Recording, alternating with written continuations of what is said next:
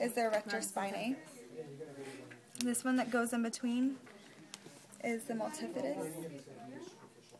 This one that runs down in the front Is that the psoas major? Yep, psoas major. So the psoas major, and then in the pelvic area, celiacus, right? Then you have the neck triangles up here. You have, this one is the rectus capitis posterior minor muscle, and this is rectus capitis posterior major. That's a lot of words. And this is the oblique capitis superior muscle and oblique capitis inferior muscle. It's right below it. So the obliques make a triangle right here. So superior and posterior oblique capitis. And then this is the rectus, the minor and the major.